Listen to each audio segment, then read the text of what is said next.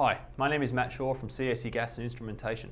Today we're going to talk about the shelf life of calibration gas, how it is calculated and how it may change. The composition of a gas mixture can only change through a reaction of its components with another material. The gas inside the cylinder is not lost, but rather it has reacted to form new compounds. There are many factors to consider when determining the shelf life of a calibration gas.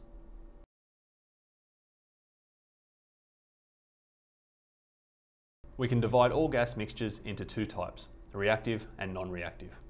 Reactive gas mixtures will have shorter shelf lives than non-reactive mixtures because they are unstable. They are typically filled in specially prepared aluminium cylinders with stainless steel valves. Reactive calibration gases include H2S, NO2, ammonia, chlorine, among others. Non-reactive gases are inherently stable and can be certified for a longer period of time. These gases include most hydrocarbons like methane, pentane, as well as other commonly used calibration gases such as CO, CO2 and nitrogen.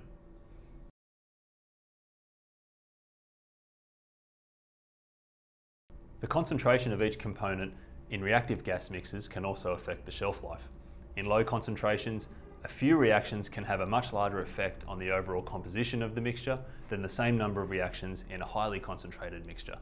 For example, reactions reducing 10 ppm chlorine to 5 ppm over a 12-month period compared with 2% chlorine being reduced to 1.998% in the same period of time.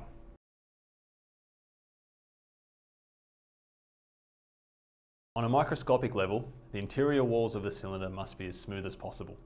If the walls are rough, it allows the gas to come into contact with a larger surface area where it may react with the cylinder material itself or any contaminants hiding in the rough surface. Improved cylinder design and materials has been a significant reason for gas mixtures to be extended in recent times.